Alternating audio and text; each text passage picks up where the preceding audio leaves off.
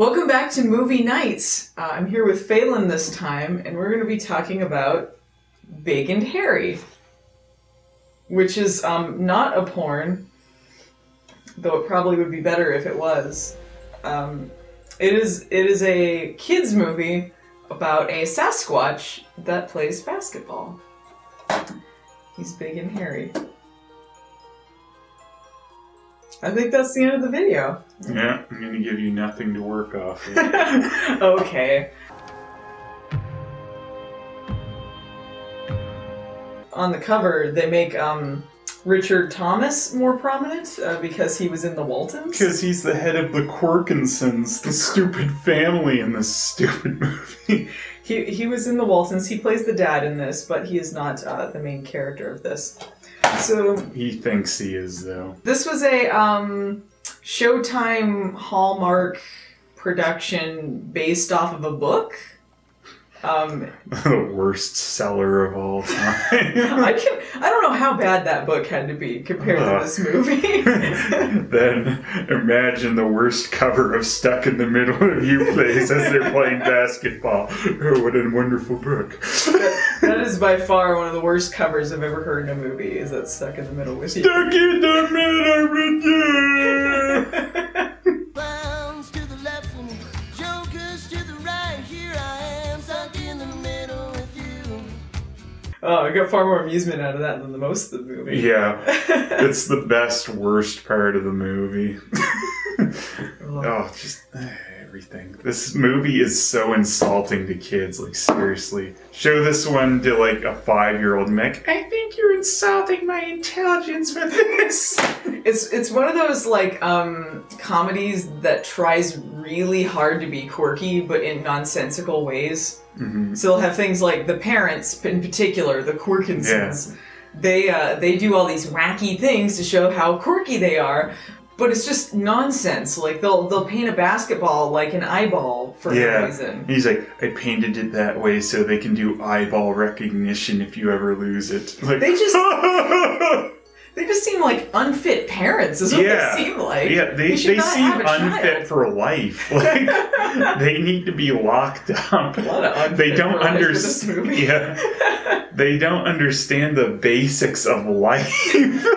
Like, they probably feed their kids sawdust. It's really good for you.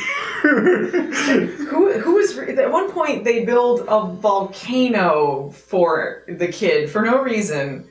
Who's resetting that? Are they going in there and, like, throwing flower petals back in this just so that they can do that again at random? And this is like, oh, alright, well, someone will clean that up. I don't know.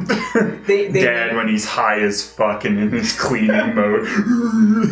They named the kid Picasso. Mm-hmm. It's just so cool. Just so you know how quirky they are. Well, those are the rules. That's the game. Yes, but isn't it counterproductive to banish the players? I mean, shouldn't we better serve them by trying to get at the root of the problem?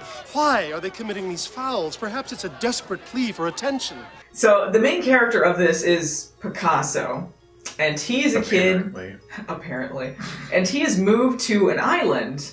And he's the new kid that no one likes. An island where the most important things on it are lawn ornaments and middle school basketball. And that's really what it's centered around. It's like run by one crazy old man, apparently, who... Bum stock!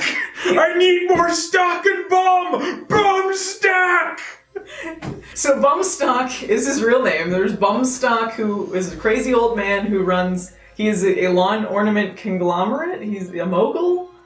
He's successful because of his lawn ornaments. Yeah, he makes enough money to fund the stupid middle school basketball and get a throne courtside. Yeah, he has a throne. With his dumb lawn ornaments, which apparently he never updates. He's like, they need to be the same every year. But Mr. Quirkinson can't deal with that. He's got to be creative.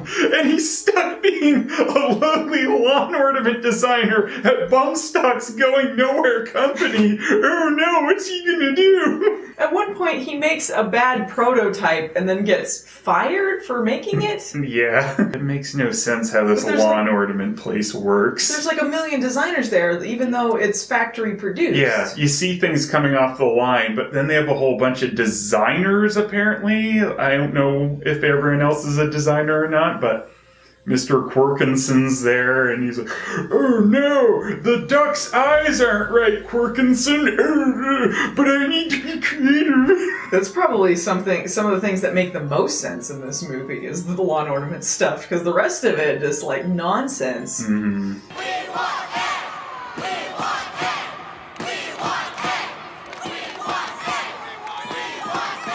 Oh, the basketball team is named the Lawn Ornaments as well. Yeah. Because that's how much it's centered That's around how lawn much ornaments. he loves it. And he's on their basketball team, and he ends up losing the game for them, and no one likes him. Picasso. Yeah, Picasso.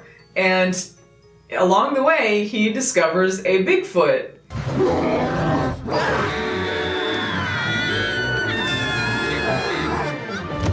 This Bigfoot is terrifying.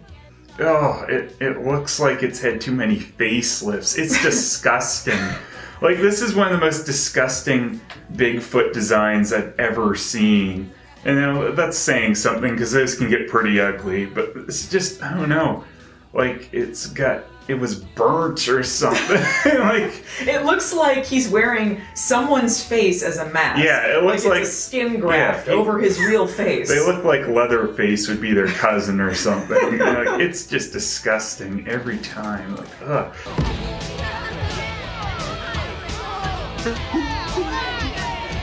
He's a wicked good dancer. My grandma'd say he has a lovely sense of rhythm.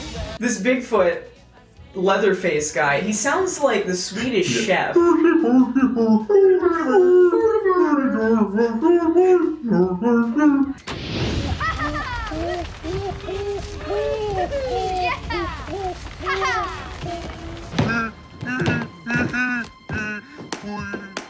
Stuck in the middle.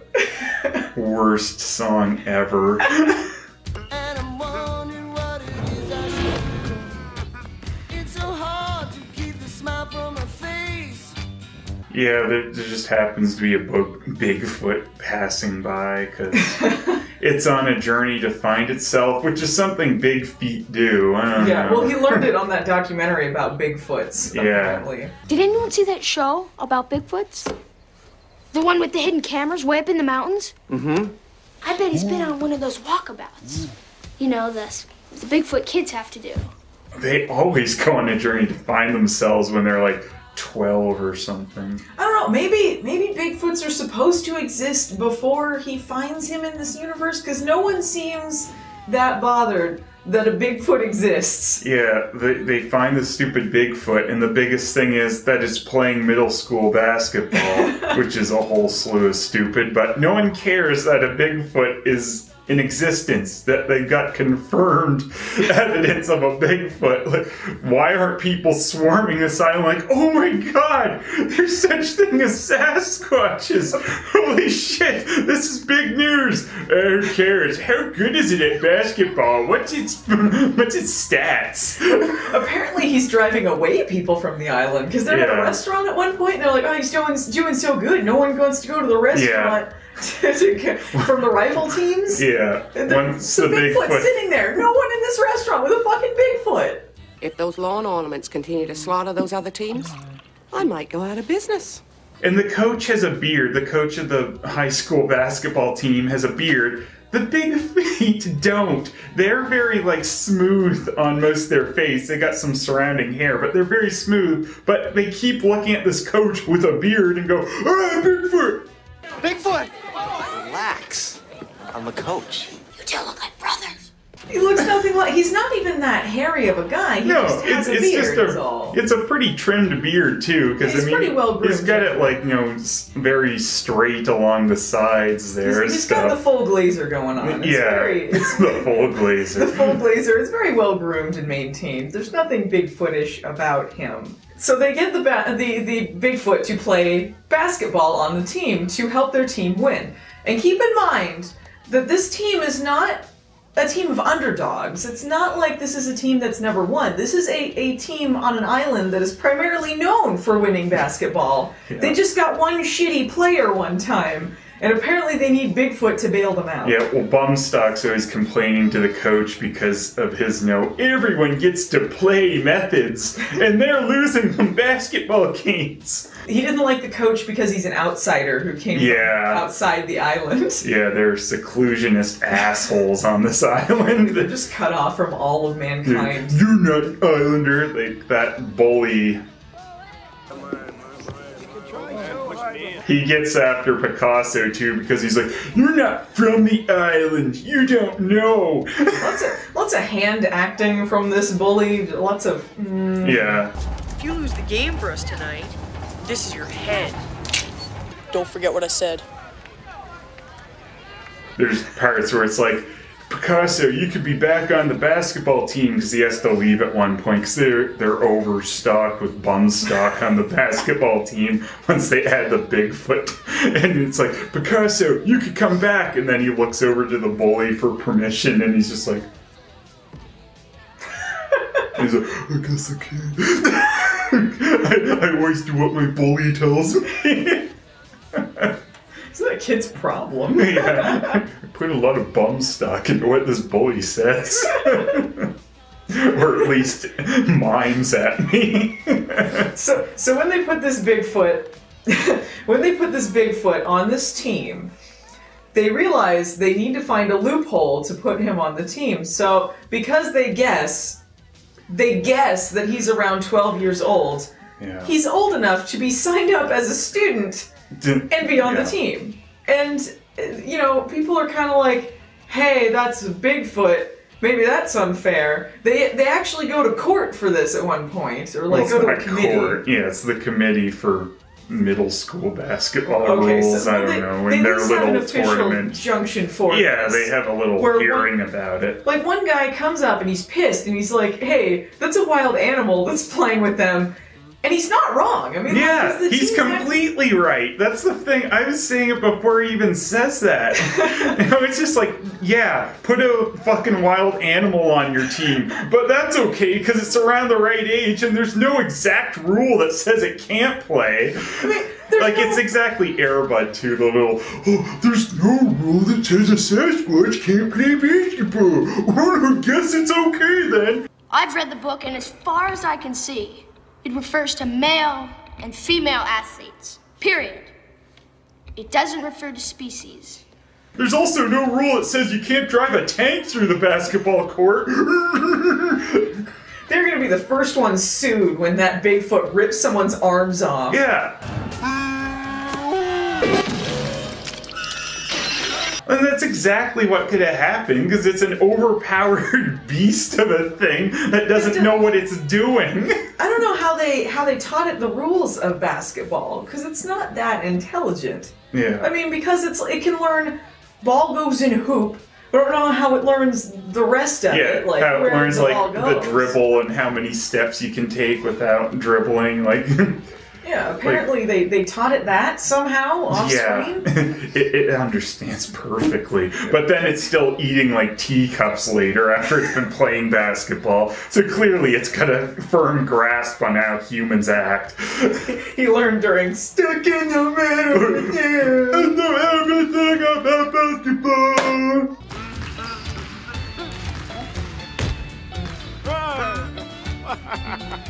At one point, this Sasquatch, he's feeling sad because he misses his family. And he goes out to the woods in the middle of the night. And this is around winter time. And he's freezing to death out in the snow. I don't know how this Sasquatch lived when he can't survive in the snow one night, because he gets a cold from this. He gets a cold because he's out in the snow. But where the fuck did he live before that? The mountains. Apparently in the mountains. Which is where it'd be colder. Him and his family are so stupid. Like, it's like they're too stupid to live. Yeah, they are nature's mistake. Like, clearly nature wants these things to die off because they should not be if they're too stupid to live in the wild. They are too, like, sensitive to live in their own climate, apparently. How did they ever survive? Like, if you ever wanted a movie that is supporting Darwinism, you watch Big and Hairy. Because clearly, they were too stupid to live. Yeah. And then I assume they went up to the mountains and died at the end. Yeah, they went back to the mountain. No, because they said that they gave them a heated cabin to live in. But they probably still wandered out of it one night and died shining.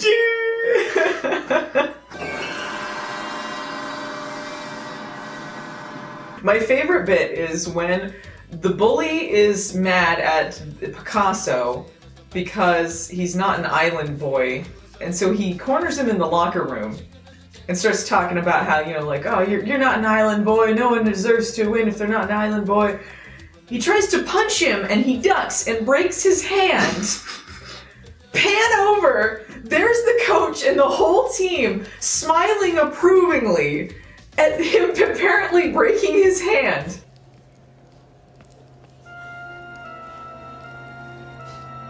Welcome back. No one lifts a finger to help him. That coach is so sued. So sued. No, because you'd be like, hey, I'm a Bigfoot. Oh no! What do we do? We can't fire the Bigfoot. Let's go in fast motion. Oh yeah, a lot of terrible fast motion jokes during this thing too. A lot of trying too hard to appeal to children, but not understanding that children are not mentally deficient. Yeah.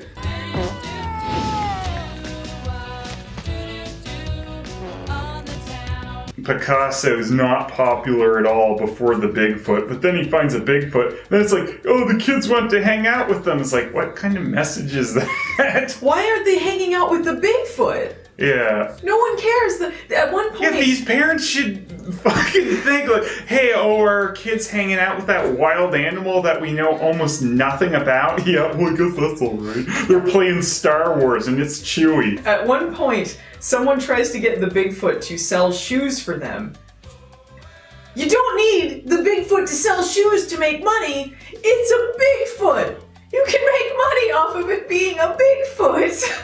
When the parent Bigfoots show up, they meet the parents, and they show up at the basketball game. No one blinks an eye. No one looks over like, hey, is there two fucking Bigfoots over there? We have more Bigfoots? Are they sprouting out of the ground? Like, where are these Bigfoots coming from? No one gives a second glance to these two Bigfoots in the bleachers to watch the game. Also, we were kind of wondering, like, are the Bigfoot indigenous to this island first? But then when the parents show up and they're planning to go back to the mountains at one point, they've got a canoe. Did they make the canoe? Yeah, did they go buy that? Like, it's a painted up canoe. It's a red canoe and everything. It's just like, oh, they came on a canoe. Of course, I didn't realize. Maybe they met another family that they killed. Yeah. And they took the canoe from them before the movie started. Yeah, that makes sense. We were theorizing that perhaps this island, what happened with them is exactly what happened to that island of colonists that just disappeared and no one knows what happened to them. Apparently they got some Bigfoots to play basketball and they murdered everyone. Yeah. That's why no one's heard of this island. Bumstock Island. Stuck in the middle with Bumstock!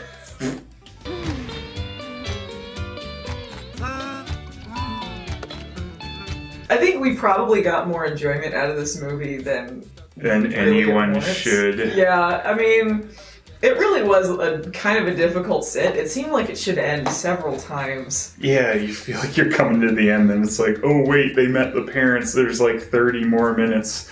Oh, and at the end, they had the old man Bumstock was not on his throne in the final game. They kept showing us that like you would care. He's just been an asshole the whole movie. Like, you need to win the middle school basketball games because I have no life at all. And they invite him in to the party that they're all having because of course they won.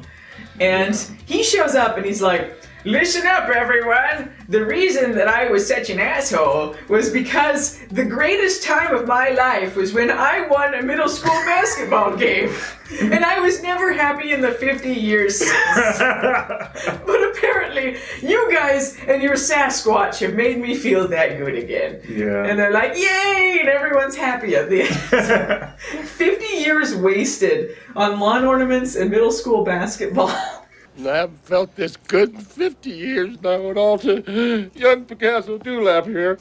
And then they go, next year we're going to have this warthog on the team, because there's no rule that says it can't. Oh, gourd all the kids! Oh, well, stuck in the middle with you! We're no... Stuck in the middle with you. Inside, stuck in the middle with you. This island's known for 3 things. Lawn ornaments, middle school basketball, and that time that warthog mauled all of the children. There was no rule against it, though. Well, I really don't think I should let my kid play against that warthog, but you know, there's no rule that says it's not allowed, so okay. You're being completely unreasonable. This team with the winning streak needed to win again. How bad did that other team feel that they were losing to this fucking Bigfoot? Because it's so not fair. It's not like they were assholes or something. Maybe the coach, he kind of smiled and laughed at the Glazer coach. Yeah. And then, like, how about the time the Sasquatch ripped a kid's arm off and started beating him with it? That was a really good joke. Or when he shot and missed and hit that old woman in the crowd. That was really good. I can't believe more people haven't heard of this movie. So, what would you rate this movie? Out of 10? Yeah. -2. I would rate it stuck in the middle. Stuck in the middle with you. Alright, so that was Big and Hairy. I hope you guys enjoyed. See you next time. Bye. Stuck in the middle with you.